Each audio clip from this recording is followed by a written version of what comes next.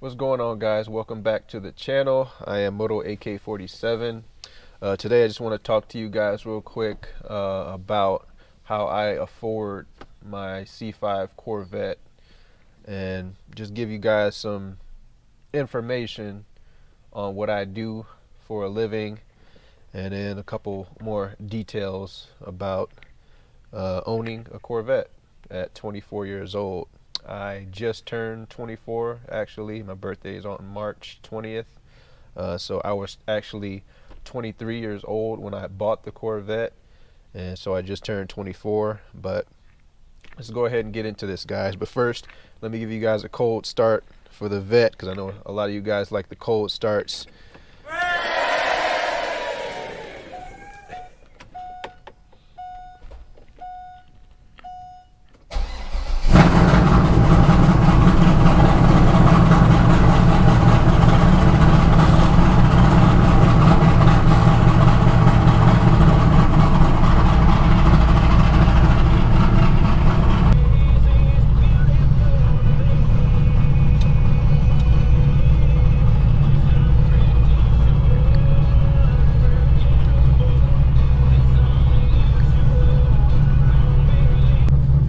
So we're taking off here, but just real quick, as some of my subscribers know, and if you don't know, I have a C5 Corvette. It is a 2004 commemorative edition Corvette. It's blue. If you don't know what a commemorative Corvette looks like, look it up. But it's basically a blue C5 Corvette Z06 with commemorative edition stripes on the hood, the roof, and the trunk lid. Mine currently does not have the stripes on it, but I'm still looking to get the stripes back on the Corvette. But again, today we're just talking about how I afford a C5 Corvette at 24 years old. And this is by no means a $1 million car or anything like that. It's not a, let's say, a $80,000 car or $100,000 car. But at 24 years old, owning a Corvette, it's a little expensive. So for me, if you don't get anything out of this video, at least get this. You gotta have money. There's no way around that. But for me, how I get most of my money is having multiple sources of income. C5s are actually getting to be pretty affordable now, so a lot of people can get their hands on one, which I took the chance and got the opportunity to get my hands on one, and here I am today driving it. And it was my dream car. It was my I've always wanted a Corvette since I was little, and to be driving one now at 24 is very humbling for me. I'm very excited to have it, and honestly, for me and where I came from, I didn't think I would ever get a Corvette, and if I ever did, I think it probably would be, or not until I was in my 60s or 50s, or that kind of saying of like, you won't get your dream car until ambulance going by, you won't get your dream car until your retirement.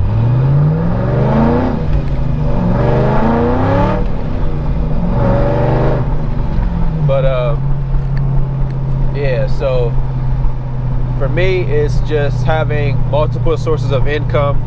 And some of the stuff that I do is I have a full-time job working for a city.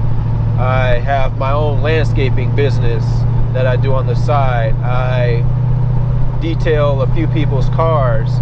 I help my dad work on his business. He has a construction business that he started when he was younger, and that's how I started my landscaping business, through him, because he knew how to start up a business and how to run a business and how to make it successful.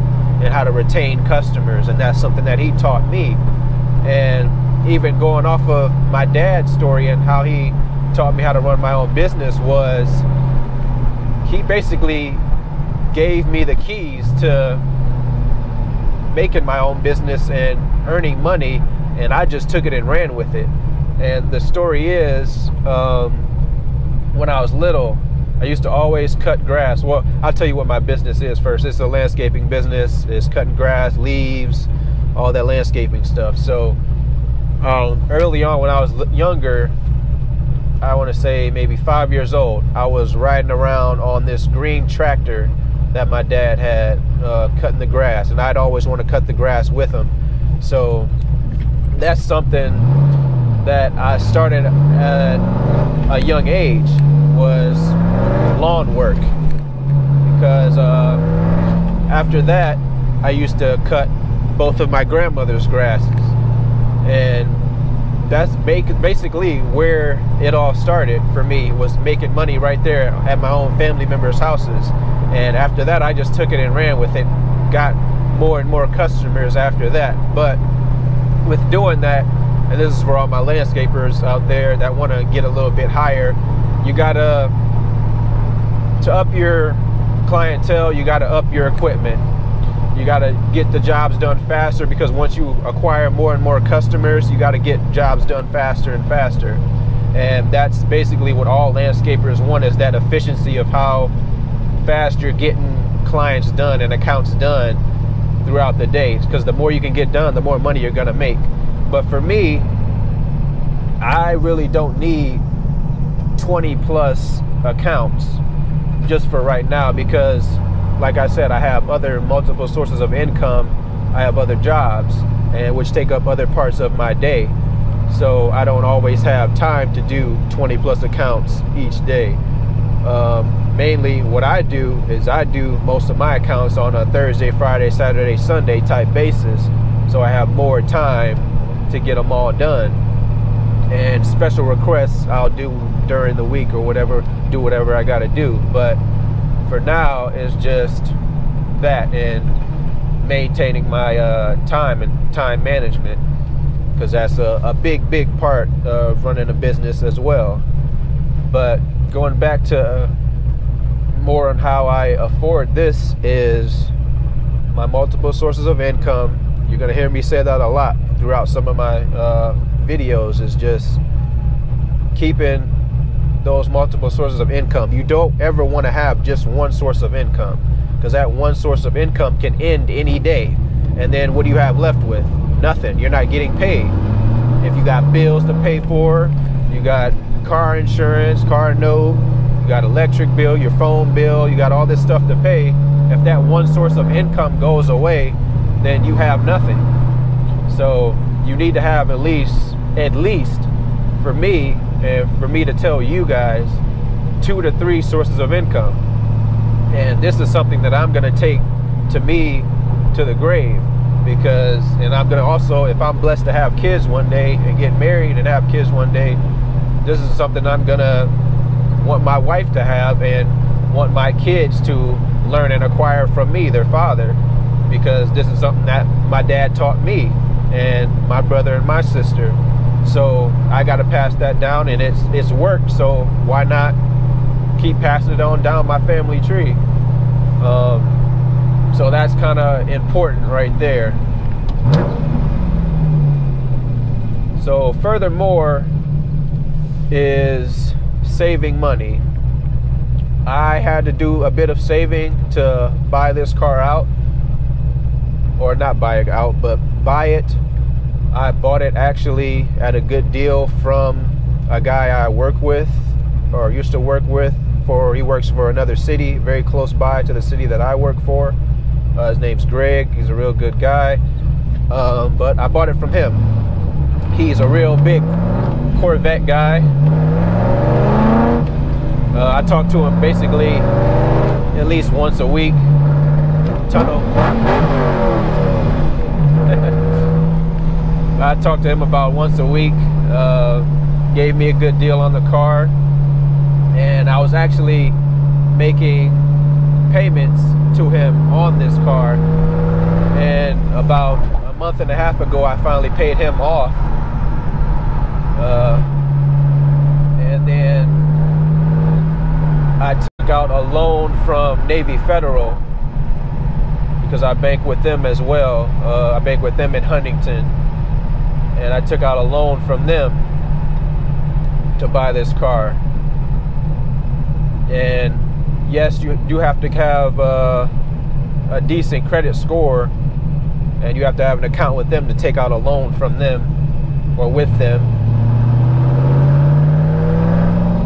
And I only have $3,000 left to pay with them, and the car will be done and paid off. But with saving, and what I meant by that is I didn't just with $1,000 go put $1,000 to Greg and buy this car out or buy this car. I saved up money, and it took a little bit. And the reason why I took the loan out rather than paying just the cash was because of time and other things that I had to pay for, honestly. And it's all based on your situation. My situation was I had a couple other things to pay for, but I really wanted this Corvette, and I knew I was going to be able to pay the car off within a year. And that year's coming up. I got this Corvette last July, so it's not even July yet again for 2019, and I got it last year of July 2018. So that's the reason why I took the loan out instead of just paying the cash, because I needed the cash that some of the cash that I did save up for some other things, because as you all know, life happens. So I kind of basically did the adult thing, and I had to keep some money in my pocket for something, or in case something does happen, or if I needed a little bit of money. And sure enough, life happened, and I needed a little bit of money. And if I would have paid full cash out for this Corvette, I wouldn't have had that money to deal with the situation. But so that's why I took the loan out. Furthermore, and wrapping this video up a little bit, so the main thing is you have to have multiple sources of income. Or if you just have one, then you got to have I guess higher than $30 an hour job. But I don't have a $30 an hour job, so I have multiple sources of income. And even if I did, honestly, I'd say I'd still have multiple sources of income, because look at millionaires and even thousandaires, I guess you could say.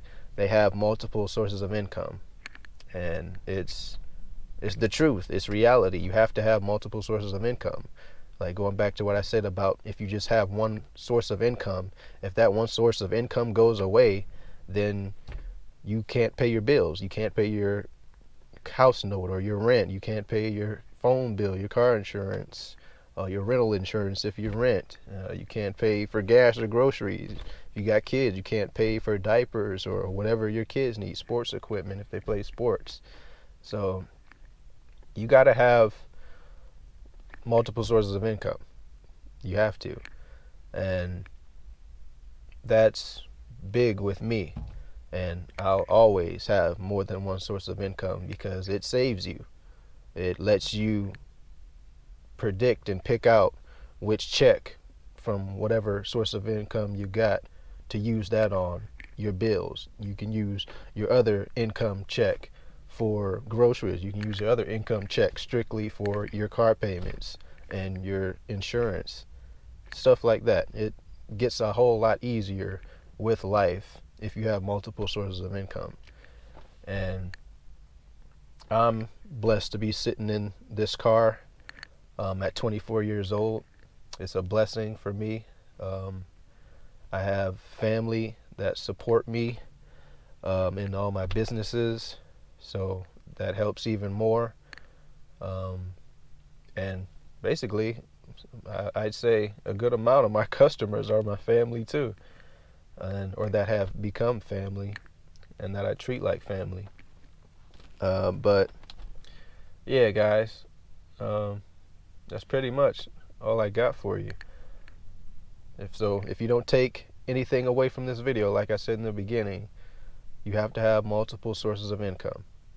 That's it, to be able to afford the nicer things that you want. Because again, remember I said I didn't think I'd ever get my dream car, a Corvette, or if I did, it wouldn't be until I was 65 years old or later, or retirement age, or of retirement age, because that's like the saying for all people: you won't get your dream car until you retire, when you got all your stuff paid for.